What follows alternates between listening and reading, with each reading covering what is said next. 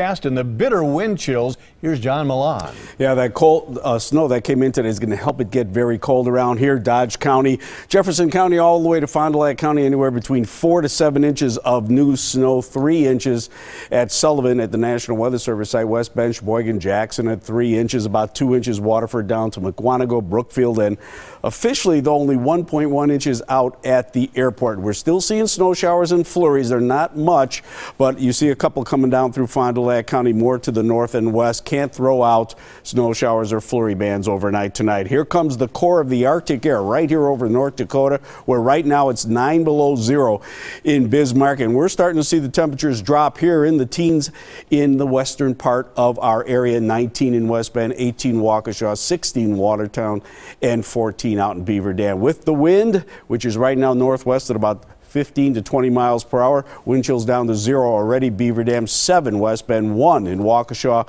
and 6 in Milwaukee. Your overnight low temperatures drop to 4 in Fond du Lac, 5 in Watertown, 6 Waukesha, and 7 in Milwaukee. So the low pressure system's gone. It's out over Michigan right now, and here just comes the cold air on strong northwest winds, and those winds are going to be strong not only tonight but through the day tomorrow and through tomorrow night.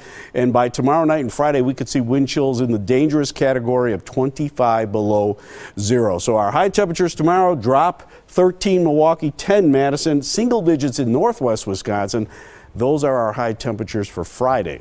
Tonight, mostly cloudy, few flurries at times, no additional accumulation. Strong northwest winds, wind chills tonight to 10 below zero. Your overnight low 8 in the city. For tomorrow, mostly cloudy with a couple of flurries left over. Wind chills to 10 below. Strong west-northwest winds, high only 13 degrees. Tomorrow night, 3 below zero at the lake, 8 below zero inland, clearing skies. Wind chills to 25 below zero. And on Friday, sunny and very chilly. Again, wind chills to 20 below and a high of only 7. Here is your Storm Team 4 7-day planner.